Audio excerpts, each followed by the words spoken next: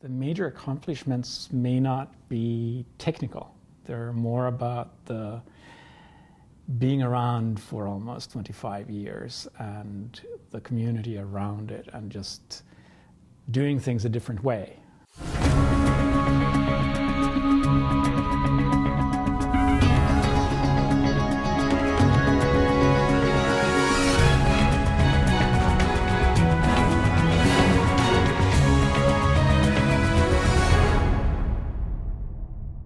It's not like Linux was new from a technical angle. It was that Linux was new because it was done differently than all the traditional Unixes. The biggest impact, I think, for Linux has been how Linux really brought open source into a much more public view. I mean, it was not that Linux was the first open source project, but it became big and it became very successful. And it really made it clear how well open source works, not just from a technical standpoint, but also from a business, commercial, and just community standpoint. So I am very happy with how Linux worked in general, and with the fact that I feel like I made a difference, right? Everybody wants to have the feeling that they do something meaningful, I think, right? And the fact that Linux is not only technically very successful, but also has found so many uses and really changed to some degree how the industry does things is very satisfying for me personally. The whole what would I do differently question comes up every once in a while. And the thing is, I'm sure I would do a lot of things differently just because of the whole second system syndrome, where when you knew what you did the first time, you go and screw it up the second time. I'm very happy with everything I did. I mean, I actually think, we've had a lot of technical details that we got wrong, but technical details are easy to fix when you notice that they go wrong. Everything non-technical, I think the Linux project really has been very successful.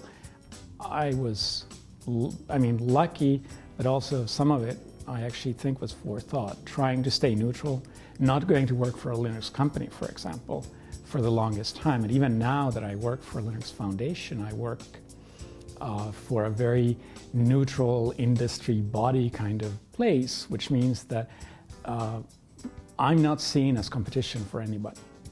And that was something I was very conscious about, and I think it's worked really well. The thing I ended up doing was just tinkering. And I actually think there are lots and lots of options to tinker, many more and much more available than when I started computing. I find it exciting how FPGAs these days are cheap and plentiful, and you can really start doing hardware design in your teams in your own bedroom or mother's basement, as the saying goes. Which was not realistic at all when I started. And that would have made me really enthusiastic. And you see projects like Raspberry Pi, and then you have all these languages that make it much easier to generate small, useful programs. So I think there's a ton of opportunity for people. But in the end, the important part is finding something you're really interested in yourself, so that you actually tinker and continue doing it, because the only way to get really good, and that's the way people do get really good, is you spend 8, 10, 12 hours a day doing something just because you find it interesting. And I can't tell people what they should find interesting, but I can say that there's a lot of opportunities out there. That's actually part of the history of Linux, as I'm from Finland. And that's important because in Finland, university is free. Really free. You have to pay for books, and there's a nominal fee for extended healthcare, but basically you can coast around and do whatever you want to. I was doing a course in compilers and Unix, and I just found it to be fascinating. Unix in particular was a big revelation for me. The university machines used to be VAX VMS machines, and I hated using them. And that course to me said, hey, this is what I want to have at home. And suddenly back then in 1990 or 18, I guess I was introduced in 89 maybe. That was really not an option.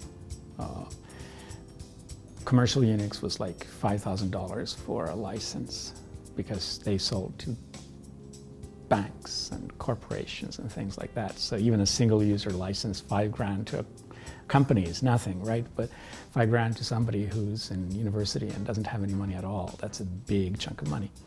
And instead I got a non-commercial Unix clone that was very limited, but it was kind of fun and interesting, and it wasn't quite good enough for me. And since already I was 21 at the time, I knew I was the best programmer in the world, like all 21-year-olds do, right? And I had been programming for almost half my life by then. I basically said, how hard can this be? And the rest is history, literally. I want to work on interesting things, right? And I want to do things that, I want to solve real problems. And I want them to be my real problems, not trying to find somebody else's problem to solve for them.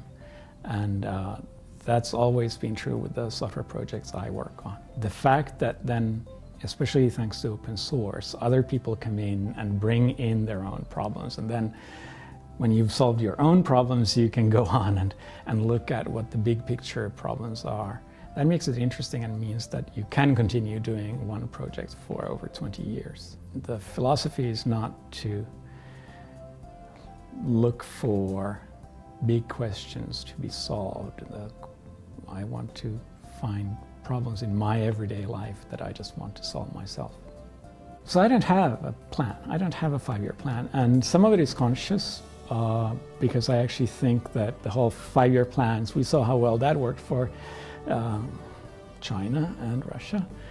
It doesn't work in technology either. You can't plan ahead because nobody has a great view of what's coming up.